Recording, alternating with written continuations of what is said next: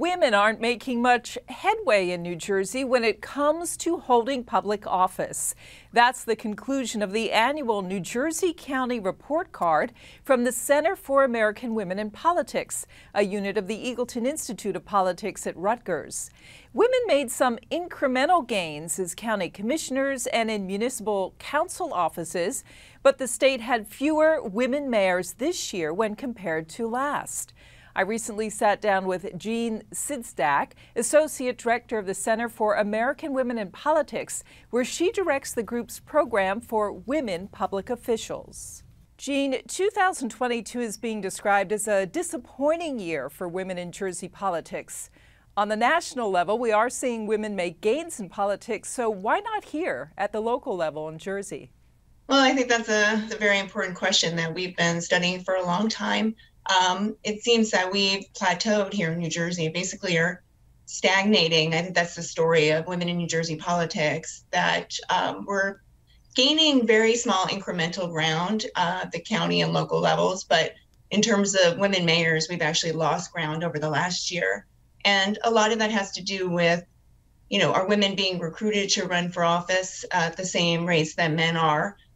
Is there an environment, an atmosphere in the state that makes it a hospitable place for women who are thinking about running for office? It's interesting that some areas of the state fare better. In Union County, for instance, there's a greater share of women mayors. So any idea why that is? Do some of these local counties just have a better network and support for female politicians?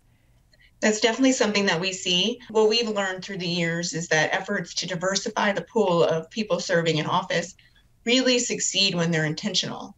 So when, party chairs, for example, or other elected leaders or influencers in the community make a concerted effort to widen the pool of candidates in their towns or their districts, those efforts really pay off. You're seeing that. It's not the only story, but in some cases where women are doing better, it's because there have been really focused efforts to recruit and support women candidates. And in places where that's not happening, we see fewer women running for and serving in office. And can you touch on why diversity in general in representation is good at the local level? Well, you want to have as diverse a pool of candidates and as diverse government, represented body as you possibly can, because different people bring different perspectives to policymaking, different life experiences help shape the policies. And so, when you have a government that looks like the people it serves, it will do a better job of creating policies that serve the wider needs, the entire community. So we want more women and other newcomers to serve on these government boards and bodies. Your organization has a campaign training program for women. It's called Ready to Run. How does that help interested candidates get ready? So the Ready to Run campaign training program is nonpartisan. It's for any and all women who are planning to run for office or thinking about running in the future and just want to get involved and learn more about how to build their public leadership skills. The program offers the nuts and bolts of running for office.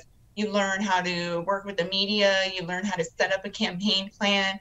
You learn fundraising skills and all these other really important skills that you need to get ready to run. And more importantly, you also tap into a network of other women in the state who will help you run for office, who will provide all kinds of support and encouragement, and that makes a huge difference.